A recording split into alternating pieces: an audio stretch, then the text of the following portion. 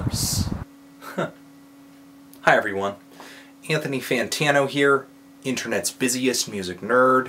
It's time for an album review, the self-titled Red Horse album. These guys are a duo, Steve Pine, multi-instrumentalist, and Eli Kessler, percussionist. But those two terms don't quite sum up what these guys do on this album. What we essentially have on this debut record from Red Horse is a free improvisational noise album that just is one intense track after another. Now, I've enjoyed music like this in the past for sure, but I don't often review it, usually because a lot of these records kind of come and go for me, just sort of pass by, but this one admittedly did stop me in my tracks on first listen, at least. I really do enjoy the harshness and the tension that noise music can bring. But I think with this new age of technology, a lot of the performance element of noise has sort of dwindled a bit. Because performing has essentially become, you know, flipping switches and twisting knobs and pressing buttons on laptops. Which isn't a terrible thing, but I do love hearing strong musicianship, and that's what you definitely get on this record. Though this record is noisy, it is all over the place, it's sort of boundaryless in a lot of respects. How these two perform on this record really kind of had me in awe for at least a third of the album. The entire LP is about 45 minutes long, it's 5 tracks, none of which have, you know, real intense titles or anything. It's just part 1 through 5. And the album starts off with just a really attention-grabbing, metallic drone that just feels like I'm sitting in the middle of 1,000 cymbal rolls going on all around me in a really panoramic way,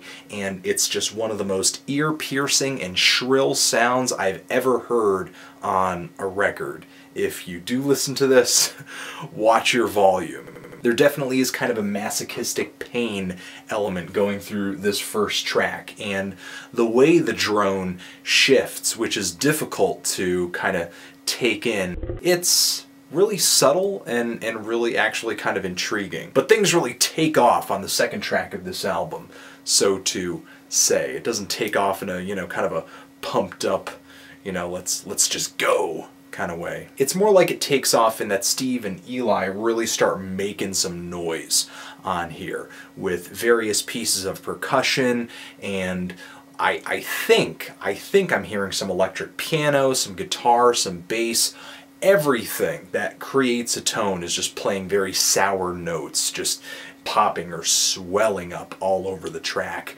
As the percussion, it kind of sounds like I'm listening to Zach Hill play from Hella, except he's not playing on a drum set, he's playing on a snare, and then basically anything and everything that he could bang a drumstick on that he found at a junkyard. It also kind of sounds like 100 cuckoo clocks are ticking and talking in the room where these guys are performing this track. There are these really bassy rumbles underneath everything, and the percussion starts whipping out these sounds that kind of sound like a helicopter is going by. It's kind of insane. And it's not like the drums and the percussion are abusive, just really heavy, just really relentless or anything like that.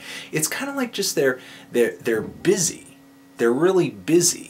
Listening to the second track on here is kind of like listening to the inner workings of an old, busted machine. I feel like I'm in the middle of a machine, and I'm seeing gears turning, and pipes are steaming, and things are rusted and squeaking. Everything is shaking. I just feel like I'm lost inside of this really metallic, dark world. And even though none of the sounds on this track really feel synthesized, I still kind of sit here and wonder how they made half of the sounds on this song.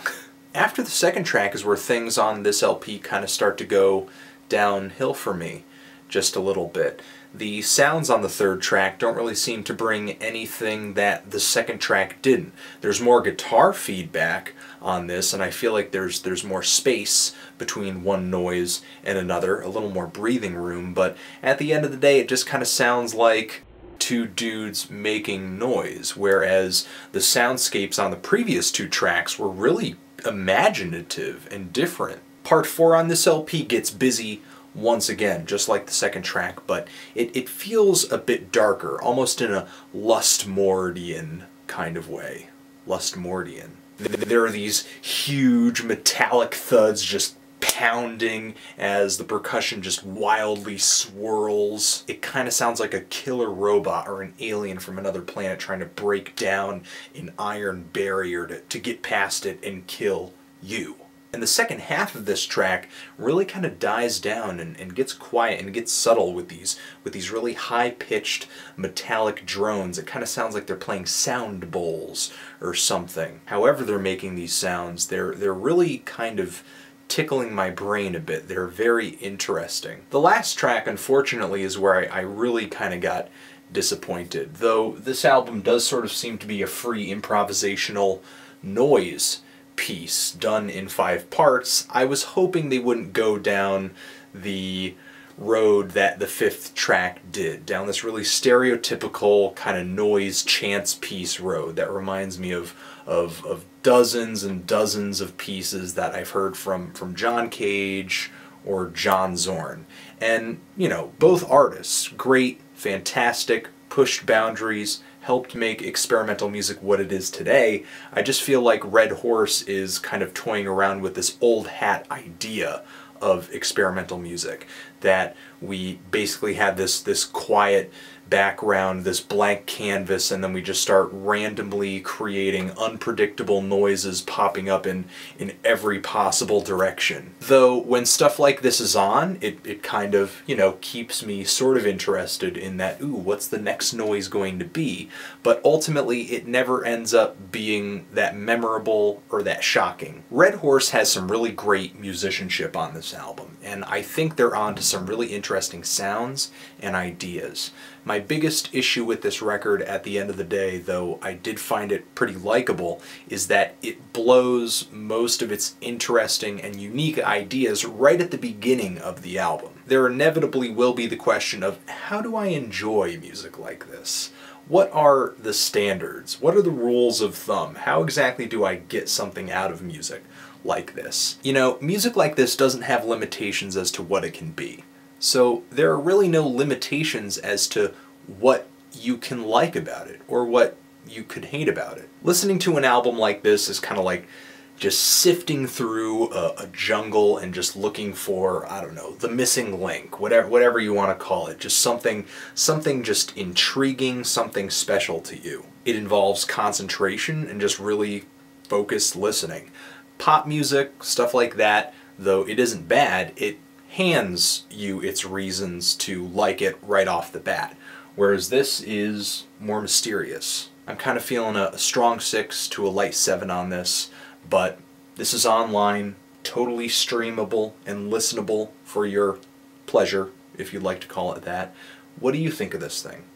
Do you love it? Do you hate it? Why? And what do you think I should review next? Anthony Fantano, Red Horse, forever.